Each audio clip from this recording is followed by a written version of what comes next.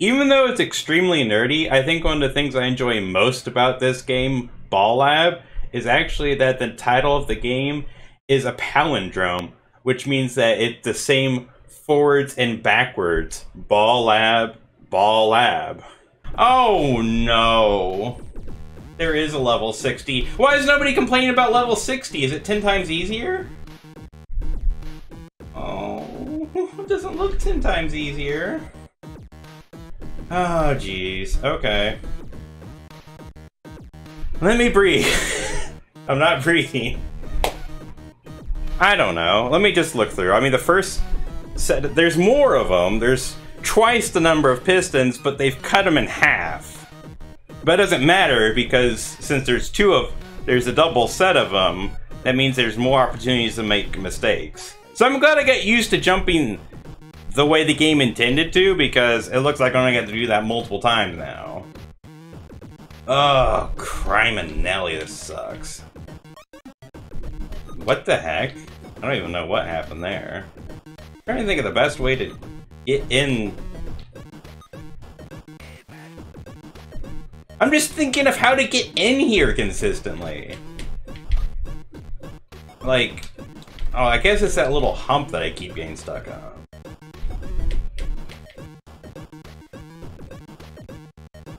Oh, good grief. I hate this. You have to jump down. I really don't like this at all. Oh, it just feels weird.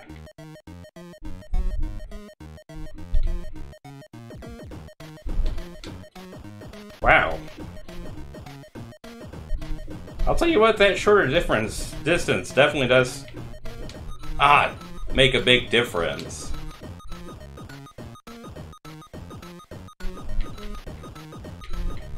I mean, that's much easier. Only having to drag across a short distance by comparison. Okay, that's not too bad. How far does this come to the left? Okay, I can just jump on it straight up and don't have to do anything fancy.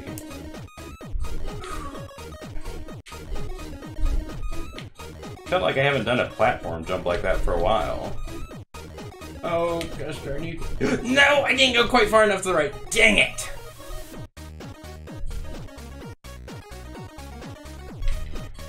Yeah, that is so much easier.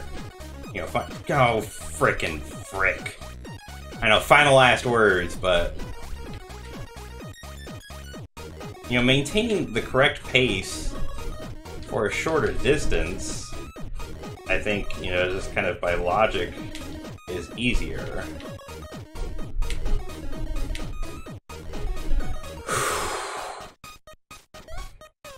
I swear I'm gonna hate myself when I make a stupid Frick. I know, I'm gonna make a stupid mistake somewhere easy and I'm gonna be so mad.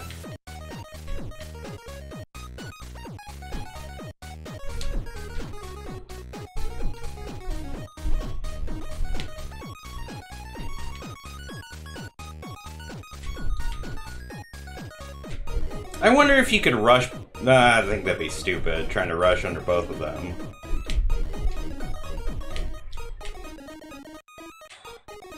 First, those. No, what the frick? How did I screw that up? Gosh darn it. This really is taking everything from the past stages and throwing it into one just big mess. You know, jumping the rising platform and the double pistons and jumping over spikes and the hallways and, you know, the platforms here and... Good grief. Ooh, almost jumped too far. At least I don't have to bob and weave and worry about ceiling spikes there. And I like how it doesn't actually have that blocked off, it just has a row of spikes to keep you from doing it. Like, that's kind of humorous. Okay, what do I have to do here? Oh, jeez, this is gonna be annoying. No, how did I get crushed? Screw you! Gosh dang it. Okay, that was just awful. Even if I make it... Wait. I just realized you don't actually have a goal at the end. It takes you somewhere off screen. Oh, I swear, game. You better be taking me, like, out of this place. Like, that better be, you know, like... Actually, I find, just to speak comment real fast, that short hop and then the long fall, I think just doing a regular jump instead of a speed jump is easier to control. Because you don't need to jump that far. And yes, I do speed jumps over those little spike platforms, in case anybody was wondering. And definitely do speed jump on the first one and even the second one there. And then normal jumps going further. And I don't care, I do speed jumps over these. Just to try to make sure I make it. Normal jumps here, they're simple. Again, speed jumps. Even if I make it past the first one, I gotta get past the second one too. Oh, and oh, that is a low blow. Cause there you can jump and hold left and not worry about it. There you have to control yourself because there's a spike wall right after that. So you can't. You have to control yourself. Oh, frick off. No. Oh, I'm getting mad. Because I was trying... whatever, game. You're really starting to cheese me off.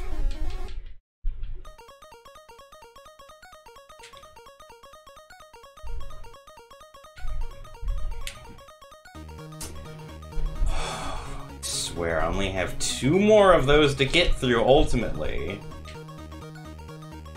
And they're half as long, so they shouldn't be too bad.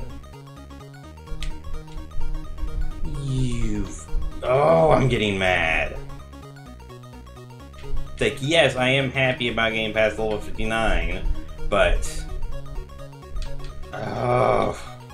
What's it matter when you still have another obstacle to overcome? And it's annoying! It's like,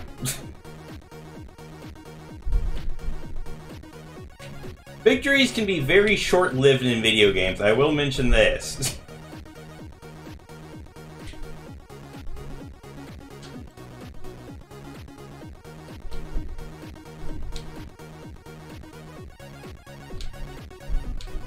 And anybody who's played a multiplayer game and they have an incredible round, they don't just put the game up at that point, they keep playing.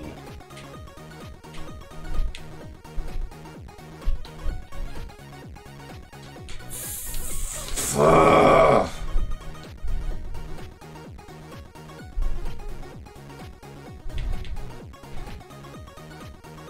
You know, many games don't really... It's not that many games don't have an end or an accomplishment, but... Oh, for frick's sakes. Gosh dang it, I knew I screwed that up. I didn't go fast enough. Whoa. But if you really like a game, even if you've beaten it 20 times before, and there's not a reason to keep playing, that doesn't mean you won't play it again. I knew that was screwed up. I knew that was screwed up.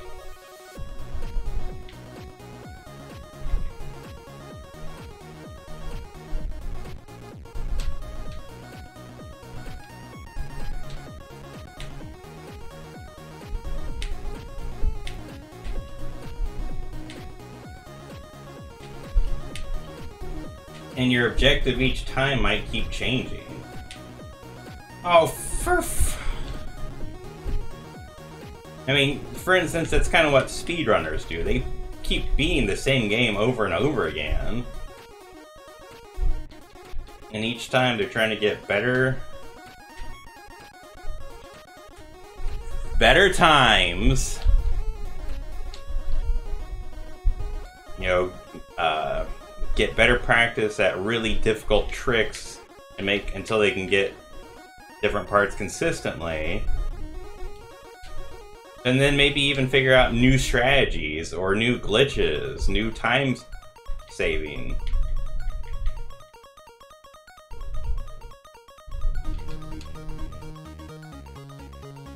Unless it's one of those rare cases where it's the flawless run, you can't save any more time, there's no way to shave off any more time. Oh, stop getting stuck! They'll continue to play the game. And, you know, at some point, you know, you do hit kind of like an exhaustion period where it's like, okay, I've peaked. So even if it's possible to save more time or get better at this game, I'm not going to keep playing.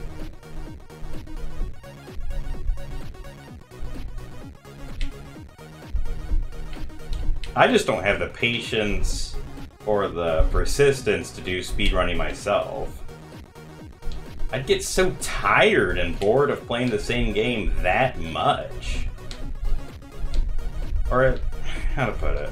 I've played some games a really long time, but that's been, you know, like, in those long exploration open world style games usually.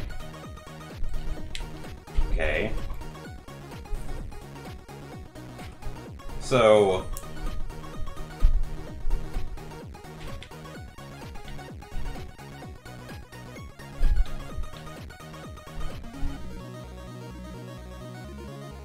Yes! Oh, I thought I might have it. That's why I stopped talking. Oh, victory is sweet! Yes! Oh. Just to complete my thought, all I was going to say was, it's one thing to put a ton of time into a game that has a ton of content, plenty of stuff for you to do, even if it's repetitive. But it's one thing to keep playing the same game with a truncated experience and replaying those same experiences ad hoc so you get rote muscle memory. I just couldn't do that. Even this game. You know, I was getting frustrated. I did beat it, but I couldn't go through with it and like, I'm gonna speedrun this game. It's like, no way, forget that. But I am totally pumped. Whew.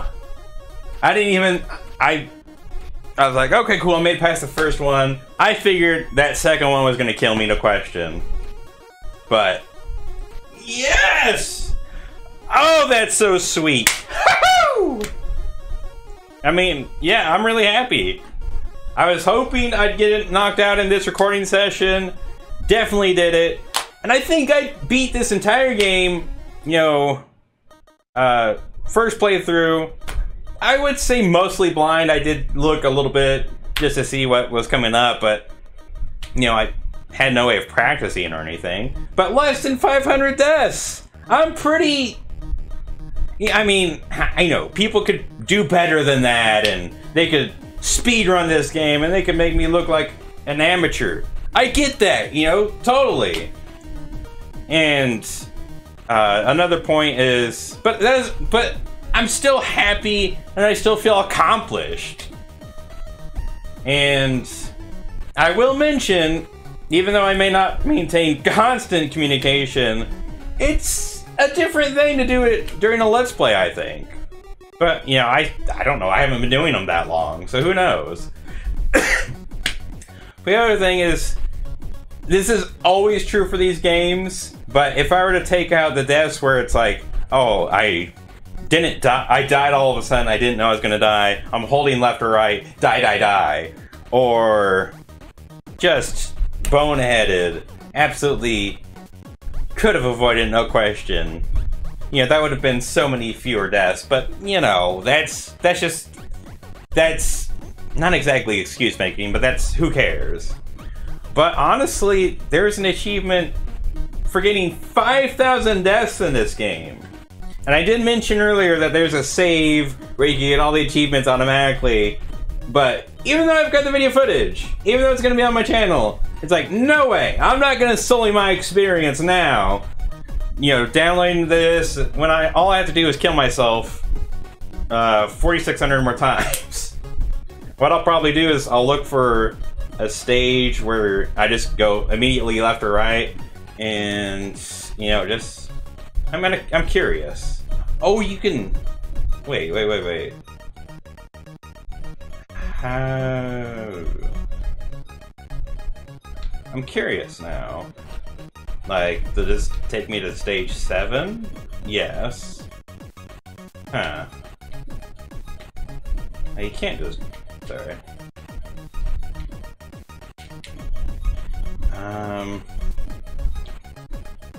I guess I'll have to end the recording. I don't think I'll do this on camera. I mean, nobody wants to see me just do this for X number of times, so I'll see you around later, folks. That's the end of this project. I guess I'll just wrap up final thoughts. I definitely levied a variety of criticisms. I shared a variety of different thoughts. I think my biggest criticism of this game, you know, aside from what could be seen as personal preferences, would be the laugh out loud stages in like the 20s or the whatever stage range that was. That was just stupid. That was just juvenile. I don't think it's necessarily the smartest thing to do, because I don't know why you'd want to turn off people who would otherwise want to keep playing through the game and deal with a legitimate challenge with something that's kind of trolly and meme-ish and just kind of annoying and stupid. It's like, just let me know the right way to go. You know, don't chain me down and then point and laugh at me because, ha ha ha, you made a mistake, ha ha ha. Really? I think the music's fine. The controls, I think they were good. The level balancing, again, I hit some snags. I got through some parts easier than others. I think it was pretty good overall. Yeah, it's certainly, everything is certainly well within the realms of reason. And I was going to mention at one point the idea of how the graphics, if the game would play differently if it had a full color spectrum, if it had more vibrancy and color to it. Would that make it just more distracting? Would that be helpful or hurtful? I have no idea. But again, it's fine as it is. Kind of bland, but at least it's not distracting. But anyways, hope you enjoyed, folks. I'll see you around next time, and as always, fruit and doggy! Even though it's extremely nerdy, I think one of the things I enjoy most about this game, Ball Lab, is actually that the title of the game is a palindrome, which means that it's the same forwards and backwards. Ball Lab, Ball Lab.